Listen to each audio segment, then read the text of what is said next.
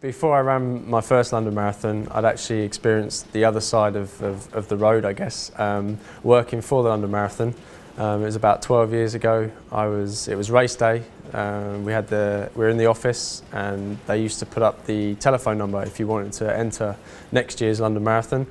And I was working in the office, and as soon as that number went on the TV, it was just non-stop phone calls, picking up the phone, putting it down, picking it up, putting it down, telling people information on the London Marathon. So since then I've worked part-time for them.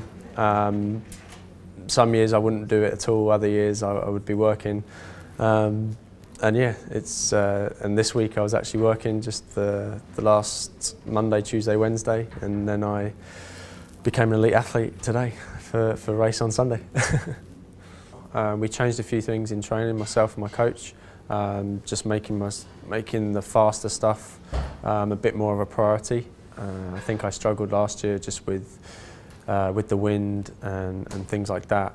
It meant I pushed too hard early on, and when you push too hard too soon in a marathon, you're going to end up in trouble in the later stages, and that's exactly what happened to me. So I think with the training I've done, I'm definitely in good shape, and I think with a sensible executed race plan, it can go okay.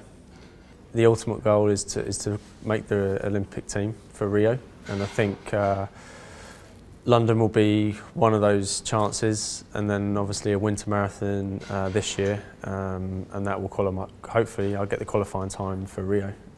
So as I said, it's just a stepping stone, and I'm not looking for anything too special. I'm not looking to knock it out of the park. I'm just looking for a solid performance and, you know, a step in the right direction.